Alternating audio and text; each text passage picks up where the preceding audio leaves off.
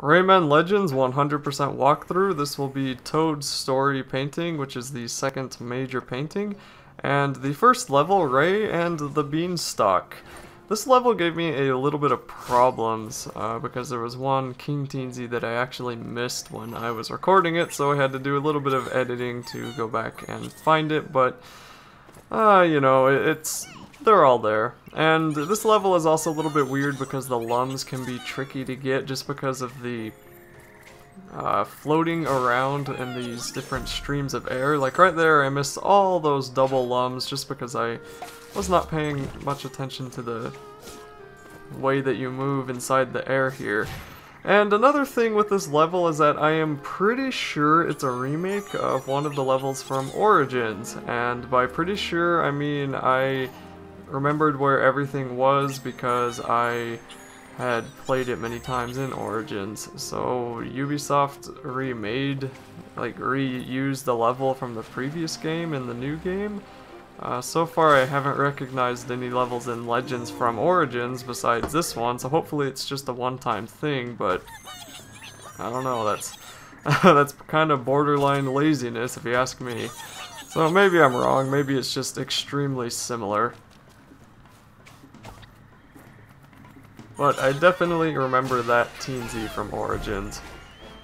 So I don't know, but either way, I don't really like this level, whether or not it's new or old. It's just kind of annoying, and it's the air, the mist, everything else is just not that much fun. But later on in the game, the different streams of air and all these different things that make you float really do help the fluidity of some of the levels. Is fluidity even a word? I don't know.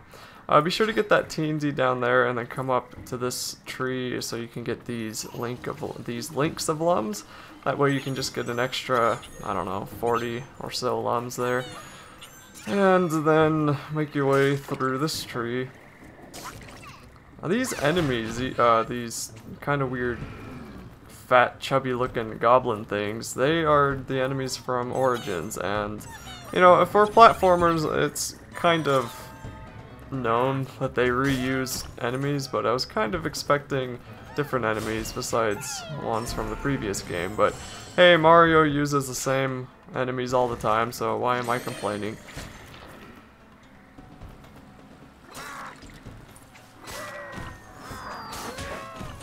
It is always fun whenever you hit the enemy into the other enemy.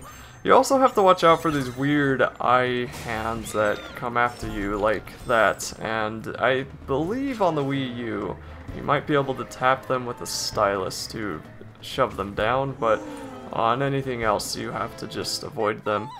For this Teensy, it's a little bit tricky. You want to wait for that soccer ball to bounce before you hit it, that way you can hit it when it's at the right height.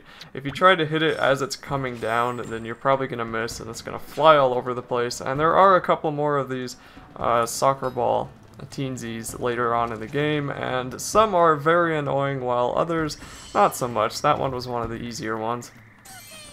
And this next place hides the rest of the Teensies in plain sight, and one of them, it's pretty easy to miss, but if you're paying attention, it's like, oh duh, of course they'll put that Teensy there. But at this point, you should have around 400 lums anyway, so you should be able to get the 600 lum mark. And using the extra 4 Teensies that are in this location will help that along, because 4 Teensies is worth 100 lums. So in this little pocket is one of the Teensies that I missed on my first playthrough of this level, which, as I said before, was sometime when I played Rayman Origins. And then you just want to bounce here and collect these lums. Remember to defeat as many enemies as you can. If they hit the top like that guy does, you won't get any lums, so you want to try to defeat them if you need extra lums. And hopefully you don't horribly miss the enemy if you try to ground pound them, because that was a pretty massive miss there. So once you get past this next area and collect that final lum, or I think that's the second to last lum, then the goal screen or the goal gate, I don't know, the ending of the level will be afterwards, and that is it for Ray and the Beanstalk.